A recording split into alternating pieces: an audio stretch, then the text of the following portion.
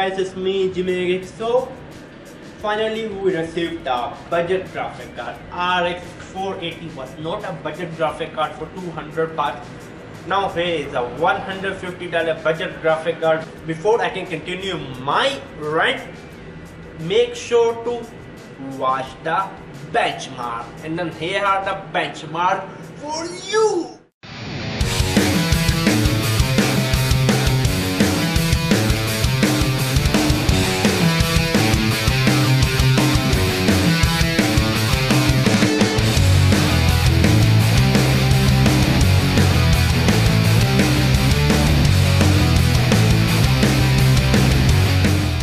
As you can see that 1050 is a very good graphic card.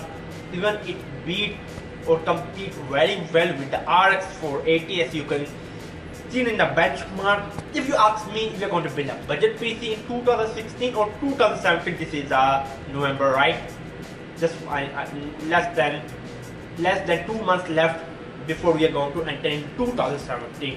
If you are going to build a budget gaming PC in 2017, January and February, then you can't go wrong with GTX 1050. It can play like GTA 5, Witcher 3, it can play any of the modern games, Just Cause 3.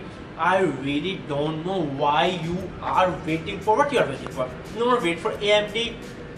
AMD already launched their crap. We all know, the AMD RX 480. Yeah, we are waiting for the RX 490, which is going to be based on Vega.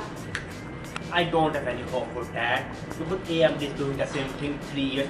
Build the hype, disappoint the consumer. Build the hype, disappoint the consumer.